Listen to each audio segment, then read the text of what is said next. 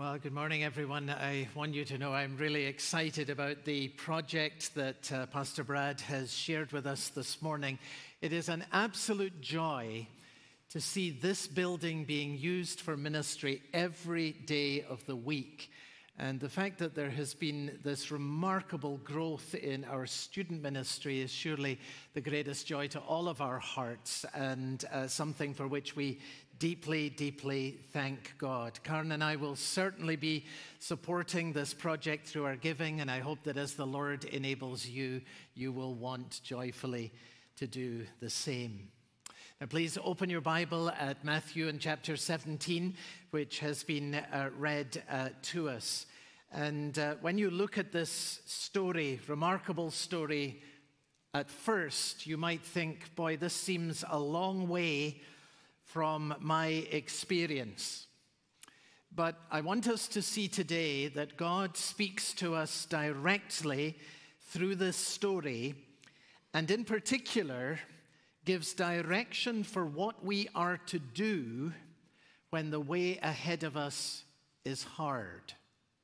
And the reason I say that is the context of this story. Remember last week that we saw how Jesus told the disciples that he was going to suffer, be rejected, be killed, and on the third day rise again. And Peter hated the thought of that. He rebuked Jesus, and he would have gone on rebuking Jesus if Jesus hadn't rebuked him. The way ahead was hard. And the next story that comes in the gospel is this story. And so what we are to understand here is that we are learning something about what we are to do when the way ahead of us is hard, when it's hard to follow Jesus. I want us to see four things from this remarkable story today. When the way ahead of you is hard, look at the glory of Jesus, rejoice in the work of Jesus, rest in the sufficiency of Jesus, and listen to the words of Jesus.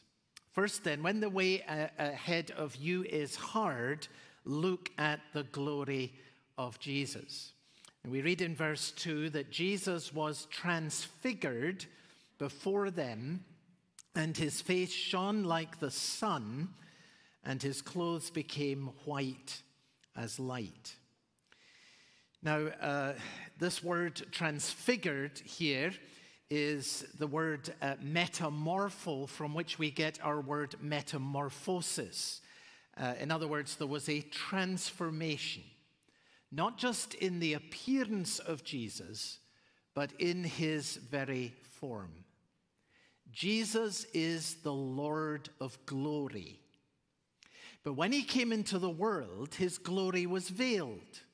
A baby lying in the manger, a carpenter working in the shop. But you remember that as he began his ministry, there were little glimpses of his glory that kept breaking out. I mean, he turned water into wine. He fed 5,000 people. When he calmed the storm, the disciples said, "Who is this that even the winds and the waves obey him?" So there were these breakings out of his glory in his ministry. But here on the mountain of Transfiguration, the glory of the Lord Jesus Christ is wonderfully revealed to his disciples. So John, who was there on the top of the mountain, says at the beginning of his gospel, "We have seen his glory." And of course, he's referring there particularly to what happened on the mountain of Transfiguration. And one day, we will see the glory of Jesus too. Now, Matthew records what this looked like. His face shone like the sun. Now, when you hear about a shining face, you might think about a story in the Old Testament. You remember when Moses went up the mountain and he was there for 40 days receiving the law of God, and after 40 days in the presence of God, when Moses came down the mountain, his face was shining. It was as if something of the glory of the Lord rubbed off on him as he lingered in the presence of God. Which, by the way, points us to something very wonderful. There is a brightness about a person who spends time in the presence of God. You know, it says in Psalm 34, those who look to him are radiant, and their faces are never covered in shame. But remember, the radiance of those who look to him, it doesn't come from within us. It rubs off on us, as it were, from being in the presence of our glorious Lord. And that's what happened to Moses. And of course, that's why when he came down the mountain, the bright shining on his face started to fade away, because it wasn't intrinsic to him. It was something that came upon him as he lingered in the presence of the Lord. So what I want you to notice is that what happens here in this story is very different, because this radiance doesn't come to Jesus. This radiance comes from Jesus. It just bursts out from him. He was transfigured before them, and his face shone like the sun. Now, this is clearly one of the most dramatic stories in all of the Gospels. And I want, as best we can, for us to try and picture what this was actually like from what we're told here in the Bible. And one thing that has helped me in terms of picturing this is a suggestion made by one scholar that it is quite likely that the Transfiguration actually happened at night. And there are several reasons for thinking that this may be the case. First, Luke tells us in his account that Jesus went up the mountain to pray. And we know, of course, of other occasions where Jesus went up a mountain to pray at night. And if this is indeed the case, then what happened here, of course, would have been in some ways similar to what happened on the night when Jesus was born. You remember, there were shepherds out in the fields, and they were keeping watch over their flocks by night. And suddenly, you remember, the night sky was filled with this radiant light. An angel of the Lord appeared to them, and then Luke records, and the glory of the Lord shone around them. Now, another reason for thinking that this may have happened at night, just to get this picture in your mind, is that Luke tells us that Peter and those who were with him were heavy with sleep. Now, it could be, of course, simply that they were heavy with sleep because they were pretty exhausted having climbed up the mountain. But I suspect that what happened here was that they had climbed up the mountain during the day, and the darkness had now fallen, that they were exhausted, and it was also late. In other words, what happened here was very similar to what happened in the Garden of Gethsemane, where again it was late at night, and the disciples' eyes are heavy, and they fall asleep. Now try and get the picture. So Peter staggers up to the top of the mountain, and he's pretty exhausted when he gets there. The sun's going down, and Peter lies down flat in his back and falls fast asleep. And then he's wakened, startled by a glorious light piercing through the darkness that is around him. It's so bright he can hardly open his eyes. But as he does, he realizes that the light and the brightness, it's not coming from the moon or the stars, it's not coming from the sun. It's coming from Jesus himself. Now, how does this story then speak to us today? Well, remember, Jesus had just told his disciples that he must suffer, that he must be rejected, and that he was going to be killed. In just a few days, John, who was on the top of the mountain, would actually see the face of Jesus, beaten, bloodied, so disfigured that it wasn't even recognizable as a human face. And after 6 hours of hanging on a cross, John would see the light in Jesus' eye go out. as he entered into death. And these disciples need to know that this is not the end for Jesus. And so just a few days before he goes to the cross on the Mountain of Transfiguration, he gives them a glimpse of his glory. See, that's the thing we need when the way ahead of us is hard. Right now, the Lord Jesus Christ is seated at the right hand of the Father in the glory of heaven. Suffering and death were not the end for Jesus. And the hard and painful path that God may lead you on, whatever suffering that involves, will not be the end for you either. When the way ahead is hard, look at the glory of Jesus. Second, when the way ahead of you is hard, rejoice in the work of Jesus. Notice it says in verse 3, and behold, there appeared to them Moses and Elijah talking with him. So again, keep in mind, Jesus is preparing to endure the agonies of the cross. Can you imagine this? He's just told his disciples what lies ahead of him. You would think that this would be the moment where the disciples would step up. They would gather around him. They would minister to him. They would support him. They would read scripture to him. They would strengthen him. They would encourage him. And what happens, of course, is exactly the opposite. Peter blows it and rebukes him. Some help. And so what does God do? Well, God the Father sends Moses and Elijah to minister to Jesus. Just as, by the way, later in the Garden of Gethsemane, Luke tells us that the Father sent an angel to strengthen him. By the way, here's an encouragement.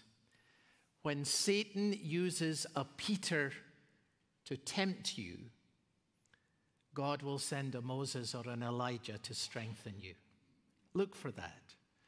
When there's someone who stands in your way and brings great grief and pain to your life, God will send someone else who will be a strength to you, an encouragement and a support. It's his way, and it's what he does here for his son. Now, the two he sent were Moses and Elijah. I mean, how remarkable is that? Because Moses, of course, had died and been buried 1,400 years before the time of Jesus. And Elijah, of course, had been taken up into heaven 800 years before the time of Jesus. And yet here are the pair of them, as large as life on the Mountain of Transfiguration, and they are talking with Jesus. Here is something, by the way, very wonderful for all who grieve the loss of a loved one. Those who have died in Christ are very much alive. Amen? Those who have died in Christ are very much alive. And here, Moses and Elijah, who died hundreds of years earlier, are sent by the Father, and they are talking with Jesus. Now, what did they talk about?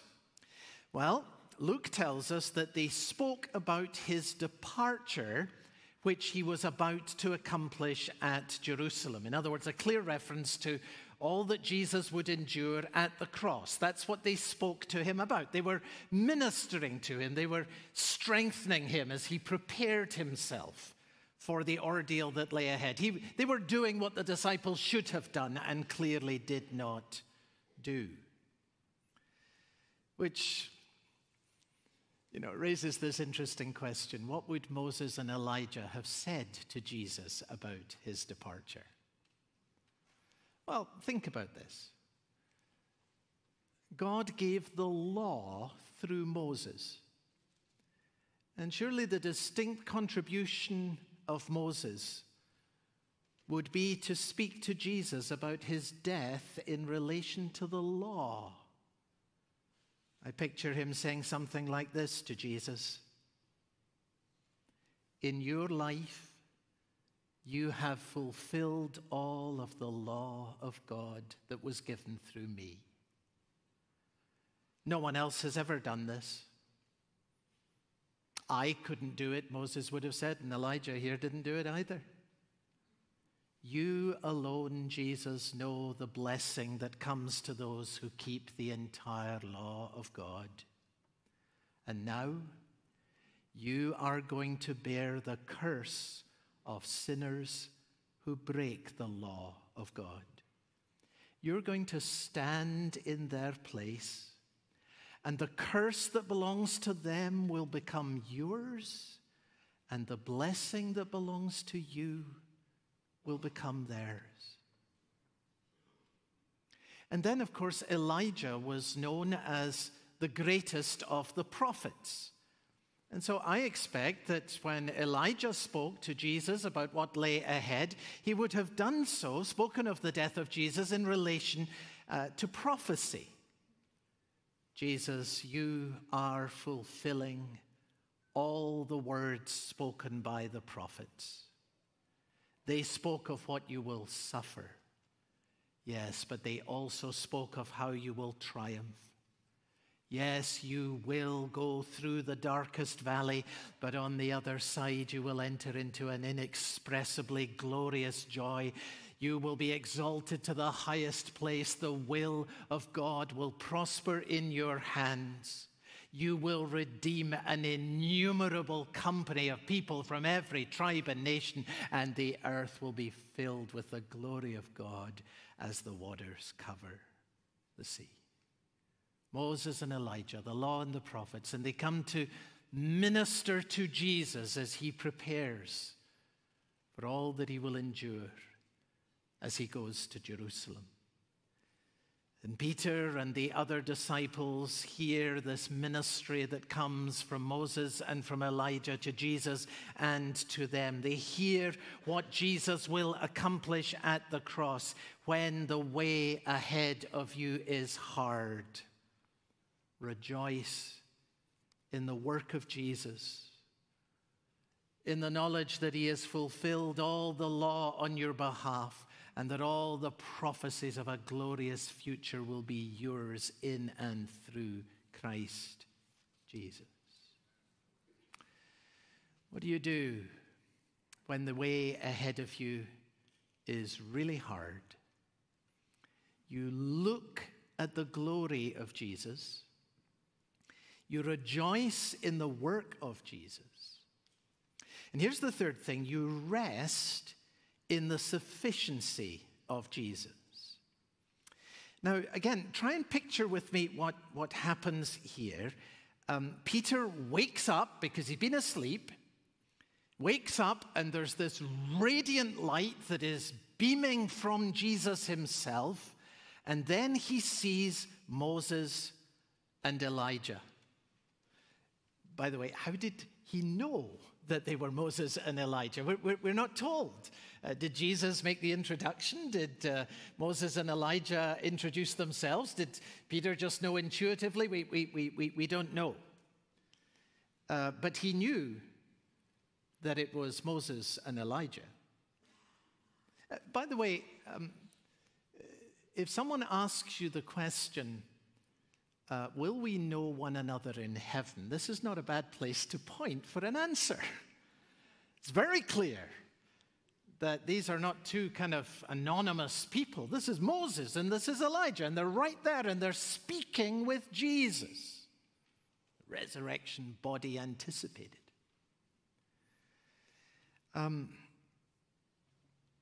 Notice what Peter said. He said to Jesus, Lord, it is good that we are here. If you wish, I will make 3 tents here, one for you, one for Moses, and one for Elijah. And I love the fact that Peter clearly has learned from Jesus' rebuke. He calls him Lord, and he says, now, if you wish. So the presumption that was there earlier that we looked at last week is going away. And he's now submitting himself to what Jesus wants because Jesus is Lord. But he has this suggestion, and Luke adds some detail that I think helps us understand what is happening here. Luke says that as the men, that's Moses and Elijah, were parting from him, Peter said to Jesus, "Master, it is good that we are here. Let us make 3 tents, one for you, one for Moses, one for Elijah," not knowing what he said. Luke adds, by the way, usually when you don't know what to say, the best thing is to say absolutely nothing. But that was not Peter's style, and he comes out with this statement. Now, notice the significant piece that Luke adds to the account here. Peter said this as the men were parting. So God sends Moses and Elijah to minister to Jesus and to the disciples, and now God is taking these men away. And Peter doesn't want to let them go. So hoping that he can hang on to them a little longer, he's saying, let's build 3 shelters. Let's keep Moses and Elijah here. That's what he's saying. Now that leads to this question. Who is the Moses in your life? Who is the Elijah in your life? Who are the people who to you have been, perhaps for a long time, gifts of God who have brought strength and comfort and support and blessing? And if God takes one of these people away, you won't want to let them go. Now, every person who walks through the dark valley of bereavement knows what this is like. So I want you to see from the scripture what happens next. While Peter was still speaking, behold, a bright cloud overshadowed them, and a voice from the cloud said, "This is my beloved Son, with whom I am well pleased. Listen to him." Now, do you see, while he was still speaking? So this is the direct answer of God the Father to Peter's proposal. Peter wants to hold on to Moses. He wants to hold on to Elijah. He wants to continue drawing strength and comfort from these men who have ministered to Jesus and to him. But the Father is taking these men back up into heaven, and the Father is saying to Peter, "No, not from these men, but from my Son. This is my beloved Son." Not these men. This is my beloved Son. You must listen to him. What an amazing moment this was. The awesome presence of God in the Bible, you often find this, the awesome presence of Almighty God drawing near in a cloud. And here you have the Almighty speaking from the cloud in an audible voice, just as he did when the law was given at Mount Sinai. And here he says, "This is my beloved Son. I am well pleased with him. Listen to him." You see what's being said here, Peter? Moses and Elijah have ministered to you. They have brought great help. They have brought great strength. They have brought great comfort to you. But Jesus is infinitely more precious than any Moses or any Elijah. Listen to him. Here is a truth for us to remember when someone is taken and we don't want to let them go. Jesus is the gift of the Father to you. In him you have all that you need, and Jesus will never be taken from you. And that is why it's so significant that in the very last verse of this story, verse 8, we read that they lifted up their eyes and they saw no one but Jesus only. They don't have Moses, they don't have Elijah, but they do have Jesus. And in Jesus, they have all that they need.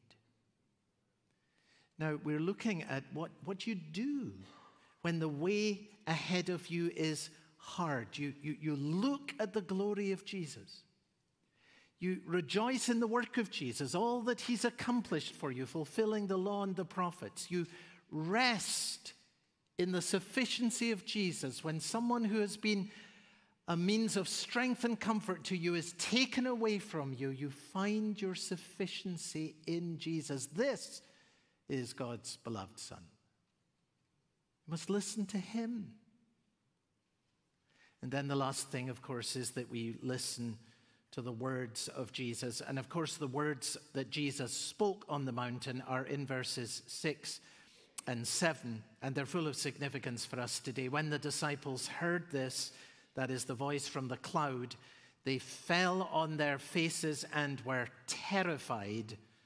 But Jesus came and touched them, saying, "Rise and have no fear."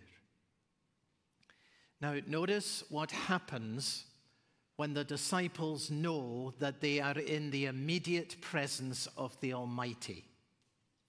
These men see the cloud of God's presence, they hear the audible voice of God, and they fall on their faces in absolute terror. They were terrified. And we would be the same. You know, people sometimes say, when I get to heaven, I've got some questions that I'm going to ask Almighty God. You heard people say that? I promise you it's not going to be like that. Not for any one of us. Don't think for 1 minute that when you get to heaven you're going to hold God to account. He's going to hold you and me to account. Read any account in the Bible of a person in the presence of the Almighty, and you will find exactly the same thing. They fell on their faces and they were terrified. When God drew near to the prophet Habakkuk, he said this, "My heart pounds, my lips quiver, my legs tremble." When God drew near to the prophet Malachi, he said this, "Who can stand when he appears? For he is like a refiner's fire." So the disciples fall on their faces terrified. And notice the next word in this marvelous verse, but. Thank God for this. Thank God that the verse doesn't end with them falling on their faces terrified. There'd be no hope for us if that was the end. But Jesus came and touched them. "Rise and have no fear." Do you see what this is telling us? That Jesus makes it possible for forgiven sinners to stand in the presence of our holy God. And years later, and this is the last thing today, years later, when Peter's an old man and he's getting right to the end of his life, it was this story of the Transfiguration that he called to mind when he anticipated his own departure. Let me just read to you from 2 Peter these words of Peter at the end of his life. He says this, "I know that the putting off of my body will be soon, as our Lord Jesus Christ made clear to me." I know that I'm not long for this world, he's saying. "And I will make every effort so that after my departure," another way of describing his death, "you may be able at any time to recall these things." What things? "For we did not follow cleverly devised myths when we made known to you the power and coming of our Lord Jesus Christ, but we were eyewitnesses of his majesty.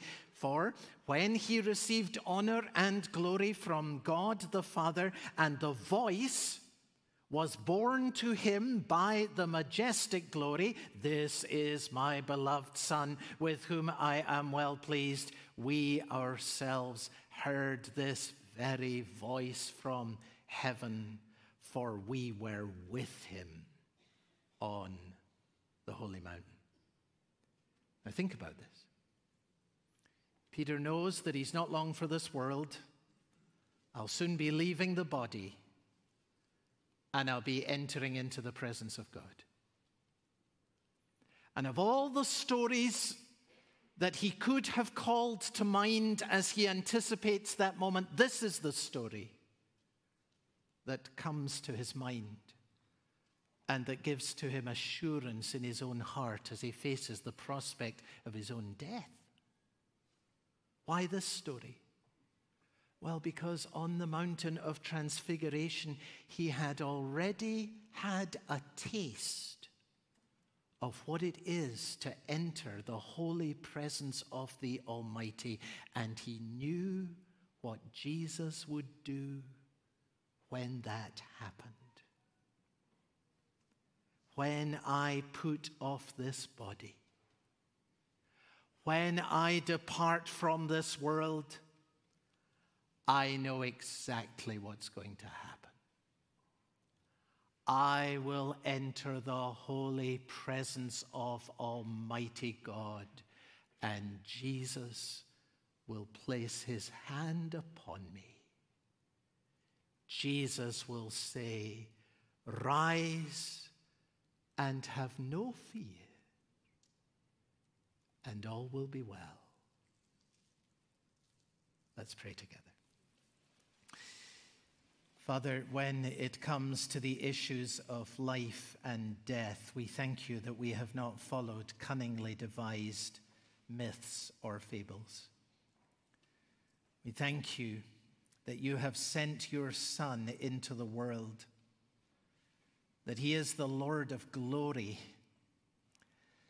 that he has at the cross fulfilled all the law, borne all of its penalty, and that in him every glorious prophecy of Scripture will be marvelously fulfilled. We thank you that even when you take away those who have been a marvelous support and help to us, and we don't want to let them go, we thank you that Jesus remains with us, and that in him we have all that we need.